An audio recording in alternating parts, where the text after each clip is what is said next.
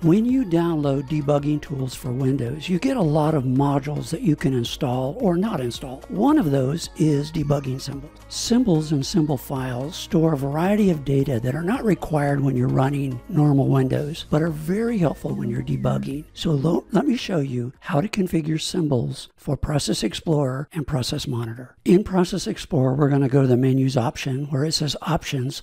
It'll drop down and you'll see the ability to configure symbols. Now the debug help.dll should be there already. That's going to be the DLL that Process Explorer and Process Monitor are going to leverage to use debug. But I want you to just put in, you'll see the text on the screen, on the slide, and you'll see that also in the notes. You can copy and paste that into the symbols path. You say OK, and it will use the Microsoft public server for symbols when it needs them. One benefit right away we get in adding the symbol path is we get a lot more information in our Threads tab. Also, Process Monitor will be showing us a lot more information with that configured. Let's continue our look at memory. Go with me to Windows Settings and launch your Windows settings. We're going to go to Update and Security, and we're going to go to Windows Security. I'm going to show you a number of new built-in memory protection features, app and browser control, and slide down till we get to exploit protection. Make sure that all of these memory protection features are on in your Windows 10. We're going to look at Control Flow Guard since it impacts many of our metrics in Process Explorer. But all of these should be on. These various exploit protection features are documented on this page, and I'll put a link at the bottom to the URL. But it shows you how to use all kinds of management device tools, SSCM, MDM, Microsoft Intune, Group Policy, PowerShell. So it gives you a lot of ability to turn them on and enable them and to validate that they're there. But it covers all of the different types of exploit protections that are built into Windows. Make sure they're on and that you have checked this page out. Windows 10 and Server all have physical memory limits based on the editions. Windows 10 Enterprise and Pro have about a 6 terabyte limit on x64. For our server editions, it's 24 terabytes. Let's do a quick review of memory limits as it pertains to processes. I'm going to show you some of the limits of memory, and I'm going to use the VMAP 64. This is part of SysInternals tools. I'm going to right mouse click and run it with administrative rights. Say yes. And I'm going to go over here to Process Explorer and I'm going to look at the process ID. Here's Chrome, and it's the parent process for Chrome, and it's 3484. So I'm going to go back to VMAP and I'm going to look at launching this Chrome, this 3484 process. Here we see the commit from this process. So this process is launched and communicated to the operating system and said, I need you to guarantee at either through the page file or RAM 489 megabytes of memory. And that's the commit amount. Now that's made up of primarily private bytes and working set. So private bytes below, which is paged, and the working set, which is in memory. So let's take a look at normal behavior and abnormal behavior.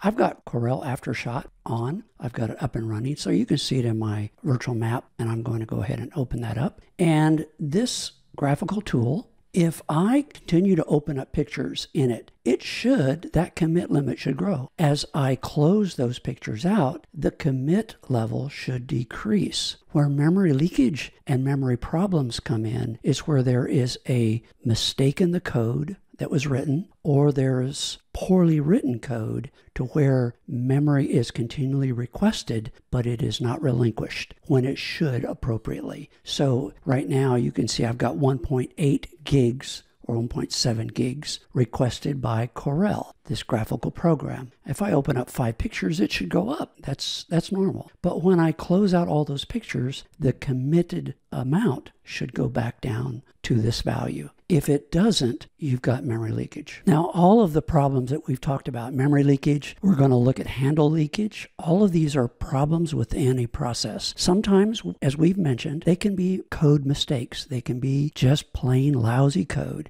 All of these are common. In fact, they're more common on the desktop applications than they are on the server. But more often we see them on the server than the desktop. The reason is we reboot our desktops more often. So everything goes back to a fresh commit amount from all of our processes, and leakage and handle leakage and all those other issues by the end of the day is fixed when we reboot our desktop. Well, our servers don't reboot that often. So they are usually the more common of the devices that we see these problems in. Now, Process Explorer provides a couple ways to look at this. One, you can look at handle count. You can check your handle count under process performance. Also, under process memory, we can check the GDI objects, user objects, and those are another ways to keep tabs on that. Often in data centers, they schedule a reboot, say at midnight, for a lot of servers just to avoid this same problem on the server side. All right, let's look at memory limits using my video editor. And you can see my current commit is about 19 gigs. In other words, all my processes and all my operating systems have communicated to the memory manager and said, this is what we need. And so it knows between RAM and the page file, this is what we want, 19 gigs. You can see my limit. My page file can grow up to a certain point. That plus RAM gives me my current limit of 50 gigs. And the reason that's so large is because this is a video editor. You can see my peak is 20 gigs sometime during the power on. It requested up to 20 gigs. Now I'm going to launch my virtual machine. I'll just compare it. This is a little Windows 10 box with 2 gigs of memory. You can see my current commit is about 1.5 gigs. My limit, that would be my RAM plus my maximum page file, is about 2.7, and I've peaked at about 2 gigs. These are very important. Remember, you can have memory exhaustion even with plenty of physical memory available. This is very important.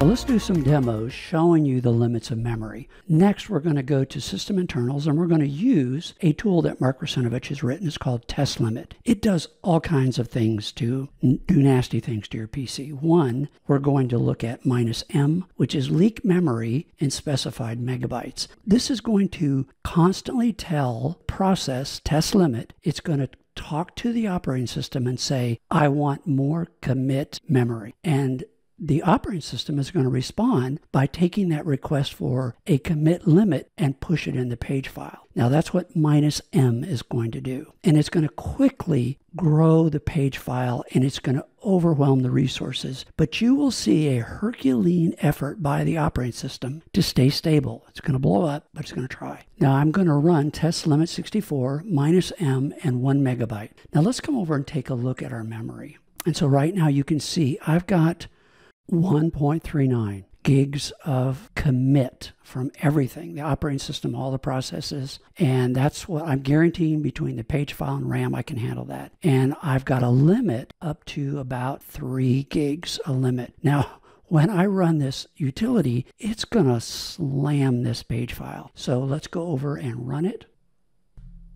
And here we go. And you can see already we went from 1.3 to 8 gigabytes.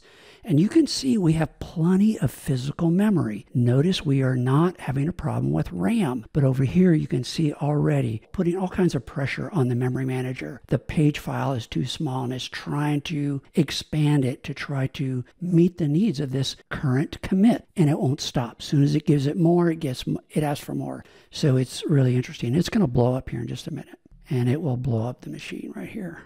And there we go. It blew up.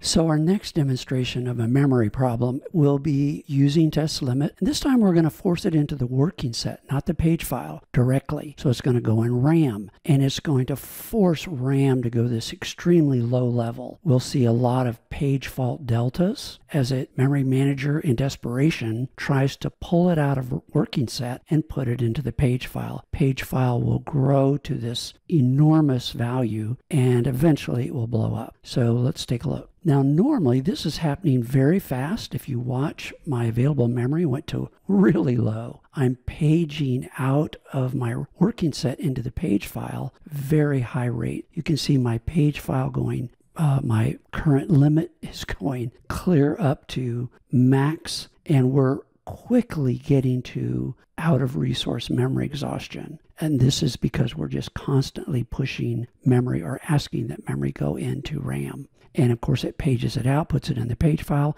and then the page file becomes exhausted. And so this will also go. Now, this is doing it very quickly. In a real life scenario, this is happening very slowly over the course of 24 hours, 48 hours, 72 hours. So it doesn't have this dramatic effect. We're doing it really fast because you don't want to sit here for 72 hours and watch this. This is going to blow up here in just a minute. You can take a look at test limit 64 here in Process Explorer and see its private bytes value. To my surprise, the virtual machine did survive almost 5 minutes running at this extreme memory pressure. I've blown up this box probably 10 times already doing the same thing, so for some reason it was resilient. Let's look at our understanding of page files. So what is saved in a page file? If I had a number of windows open and I had, maybe in the very beginning when I launched the PC, I had Notepad with this text in it and I hadn't used it for a while, the memory manager would eventually look at this document and it would make a decision should it page it to the page file. Now what it would never do is take notepad.exe, the actual file that runs Notepad, and save that in a page file, because it knows it's on the hard drive. The only thing it would page to the page file is a small amount of text inside Notepad. So how does Windows set your page file size? Well, it's pretty complex. Minimum page file size varies based on your page file usage history, the amount of RAM divided by 8, and it only considers a maximum of 32 gigabytes. And very important, the crash dump setting you have chosen. Maximum page file size is 3 times RAM or up to 4 gig, whichever is larger. This is limited to the volume size divided by 8. However, it can grow to 1 gigabyte of free space on the volume if required for your crash dump settings. So it's very important to understand your crash dump settings. You do that in System, Advanced Settings, under Advanced tab, and then under Startup and Recovery. Windows provides a variety of crash dump options. So under where you see number 4 is you can pull that menu down and you can choose a variety of crash dump settings. On a desktop, this is not as critical. On a server, this is very critical. This also impacts your page file size. So remember when I said in the lecture 3 that I would never call the page file virtual memory? Well, you can see this is very confusing because here we are looking at the page file and Microsoft calls it virtual memory. In the GUI, Microsoft hides the place that you would change the setting for your page file way down. You really have to be determined to get to there. So I've opened up Control Panel. I'm going to go to System. I'm going to go to Advanced System, and then I'm going to go to under where it says Performance, go to Settings, and then go under the tab where it says Advanced. And here is the first time I get to see my page file settings. And you can see mine. I've got 2 page files. One's on an NVMe SSD and another one is on another SSD I have in here. I'll talk about 2 page files in a minute. One of the biggest misconceptions is setting the correct page file size. So first of all, page file size depends on the system crash dump settings and the peak usage or expected usage of the system commit charge. Both considerations are unique to each system. This is really true for servers, even systems that are identical. This means that the page file size is also unique to each system and cannot be generalized. I am saying this word for word out of Microsoft's documentation, and I put it on the slide so you can take a look. So after reading Mark's input on this, he says page file size should be when all applications are running at what you feel is maximum. Number 2, if it's a server-based application, have it running full tilt, all users on the application. Stress the server or PC to what would be the maximum applications, demands, etc. Look at your current commit value. Set the page file to double this value. That's proper page file size. So here's a couple little tidbits you didn't know about page file. 64-bit Windows can have page files that are up to 16 terabytes in size. For all versions of Windows, it supports up to 16 page files, but each page file has to be on a separate volume. A couple considerations if you put, especially on servers, multiple page files across multiple disks. Remember, the page file that responds first is the one that's used, so always using the fastest disks is most important. Remember, only modified data that doesn't already exist on the disk is ever put into a page file.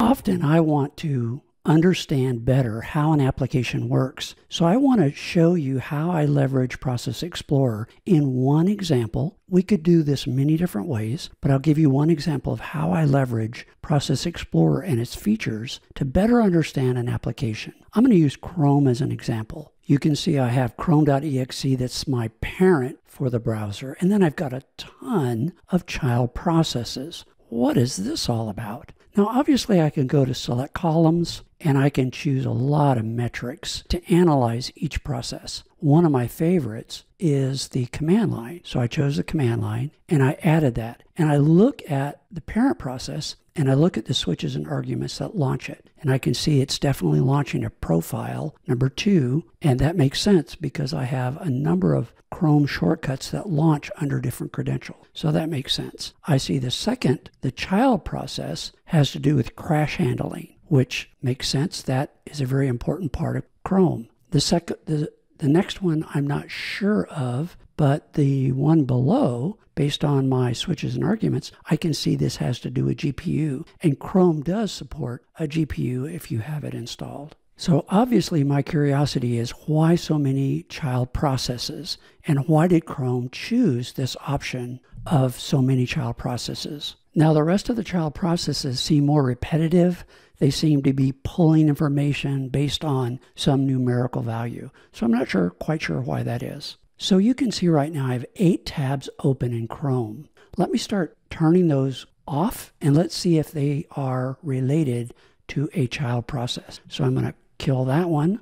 I'm going to end that tab and I see a red process. That means it's terminating. I'm going to choose another tab, terminate it, and I can see a red process. So I can see right away that tabs, every tab I open in Chrome is put in a separate child process. That makes sense. That gives it stability and isolation. So that sounds reasonable. And notice I'm killing more tabs and I see more red Chrome processes being terminated. So I'm going to keep this up and I'm going to go down to 1 tab. So there I am. You can see it takes a while for these processes to go. I still have a lot of child processes there. So now I'm going to turn my attention to my extensions, and I'm going to use a tool called Extensity that allows me to turn off the various third-party Chrome extensions that I have on my browser. Start turning these off, and again, we see a lot more red showing up over here in my Chrome child processes.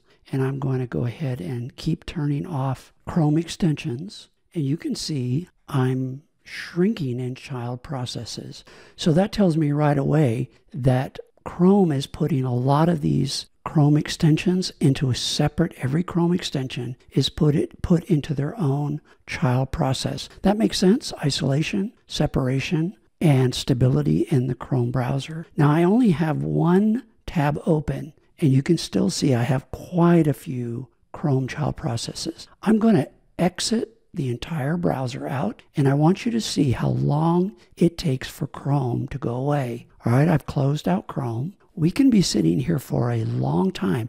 You notice, according to Process Explorer, Chrome is still running. It is not running on my desktop. I have asked Chrome to exit, and you can see I'm ticking off the seconds, and Chrome has not went away. This is very interesting in application behavior.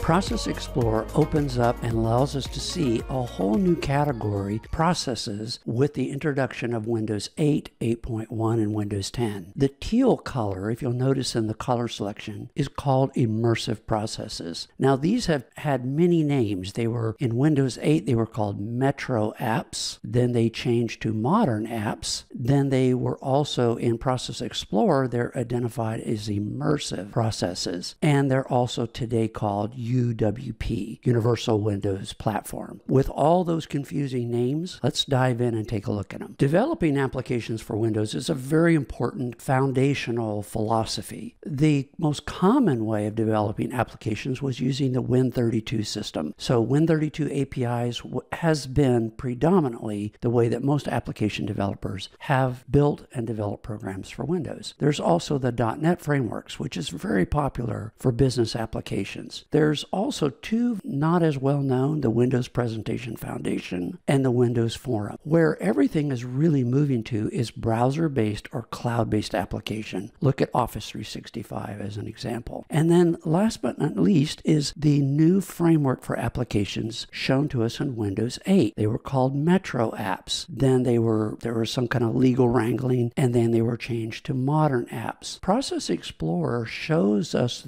this whole framework of new apps as immersive processes. And I'm going to kind of stick with that term. They're also known as Universal Windows Platform. Now, Microsoft is pushing this very heavily, as we'll see. In the old days, when you were writing desktop applications, you were using C or C++ if you were developing Win32. .NET used C# and Visual Basic. But under the Metro, first of all, they built what's called the Windows Runtime APIs. Notice they put a huge chunk of code between the operating system or the kernel and these applications. That's going to be the major drawback for these immersive style apps. But you can use XML, you can use C, C++, C#. So a lot of the same development tools that we use to develop the old style desktop apps, you can still use to develop these new immersive processes. With immersive processes, the biggest change is the Universal Windows Platform, or what is also known as Windows Runtime. It was also labeled Windows RT. So you'll see all of those very confusing terms applied to this thick module that lifts the applications further away from the operating system or the kernel itself. This has been one of the complaints of application developers, is they're basically sandboxed further and further from the operating system. Now, Microsoft is moving its own internal applications to Immersive or to the Universal Windows Platform. Every new version of Windows, more and more of the internal applications are moving this way. So whether developers go this way or not, Microsoft, so the Edge browser is now totally an immersive process. Cortana, Search, the Windows settings, all of your new Windows settings, Explorer, all of these new internal applications are moving to the Universal Windows Platform. Microsoft has been working very hard to convince developers to move to the immersive architecture. They have not done this well. This has not been successful. Even though they're developing their own internal apps in this direction, they have not coaxed or convinced application developers to move this direction. Although Microsoft likes to talk about how many apps it has in its App Store, if you've ever been in there, it's pretty sad. Now, whether all of this is good or bad, I'm not here to wrangle that out. We'll let the developers make that decision. But let's understand the foundation service process that really makes up the runtime environment for these applications. When we open up Process Explorer, we go to services.exe. Remember, this is the very, very important critical system process that really launches all of our services. Under SVC host here, and you'll see this is where all of our immersive processes show up as child to svchost.exe. This is a very important service. It's the foundational service for all of the immersive apps. If we open up the properties of that SVC host, we'll see that under services, you'll see broker infrastructure service, DCOM launch. We'll see power, the main power management system service. We'll see system events broker. All of these services lay the foundation that run the immersive apps. Immersive apps are treated significantly different than the old style Win32 applications that you and I are more comfortable with. One of the differences is the immersive applications reside in an app container that provides greater security, and also they're subject to the process lifecycle management. This allows them to be suspended from the CPU. They're actually running, they're in memory, but they're suspended so they don't take CPU time, they don't drain the battery, and they can be resumed and suspended upon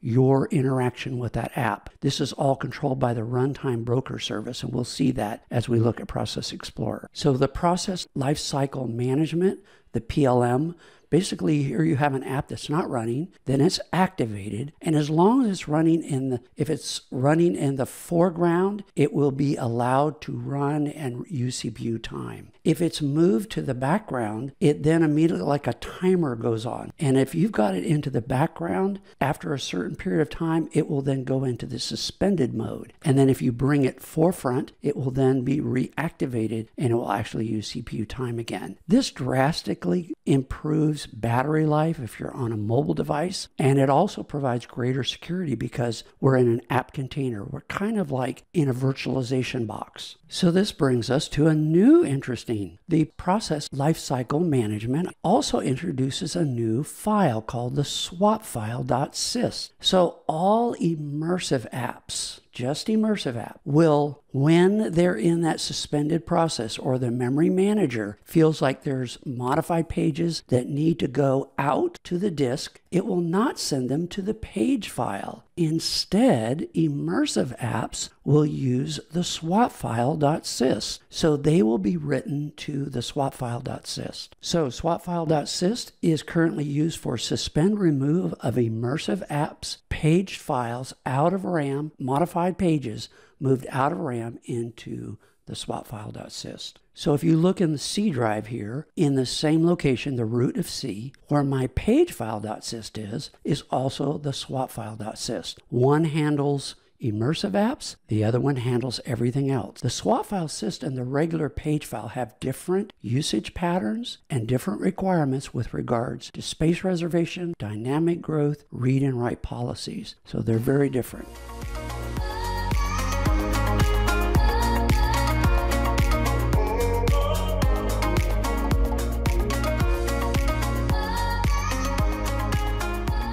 Measuring the impact of processes on the CPU is really important. So I want to go over some of those metrics to clear up some of the potential confusion. So in Process Explorer, you can choose the CPU cycles metric. That is the total number of kernel mode and user mode CPU cycles consumed by the process since the process was launched. What about CPU cycles delta? Remember, delta is always related to the update cycle of Process Explorer, which is 1 second. So this simply means how many CPU cycles, user mode and kernel mode in 1 second. I'm going to leave on context switches, I'm going to leave the total description up here because this is the total technical description of context switch. But basically, remember, context switch is when the threads go from waiting to running. They're executed. Whenever threads are executed, that is a context switch. Context switch delta, again, it's a delta, so it's based on the update display time. The default for Process Explorer is 1 second. So that means threads were executed from running to waiting in 1 second. So that would be context switch delta. When I am looking for the most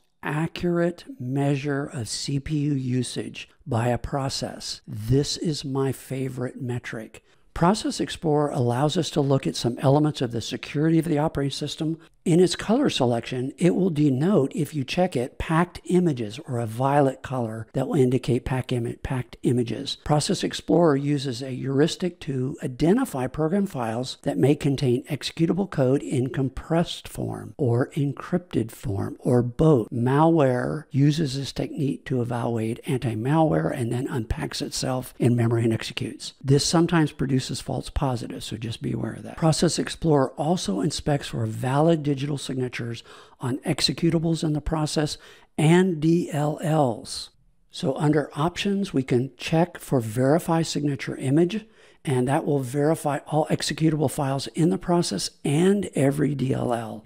So if I go ahead and enable Inspect Digital Signatures, and I select Chrome, and of course it will show me Chrome.exe, is it valid? Does it have a valid signature? But if you go into the lower pane, you show the lower pane, it will actually also inspect those also.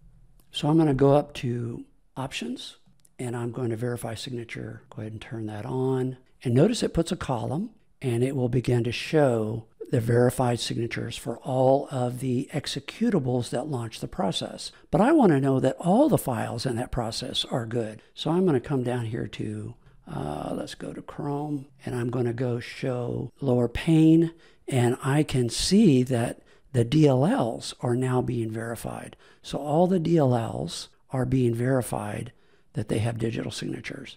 One of the most fantastic features of Process Explorer and some of the system internal tools was Mark was able to negotiate with Google, who owns VirusTotal.com, to actually allow Microsoft's tools to use the APIs and incorporate VirusTotal.com into the tools. With this integration, VirusTotal inspects items with over 70 antivirus scanners and URL domain blacklist services, in addition to a myriad of tools. So once you go to Options and you check VirusTotal.com, every item in the process that's an executable and DLL will be submitted with a SHA-1 hash of that image. It doesn't send the file itself, it sends a hash to VirusTotal.com. It will run the 70 scanners upon it and then send the results to Process Explorer. This will also check your DLLs. When you see your results in the column, the 0 means it did not get a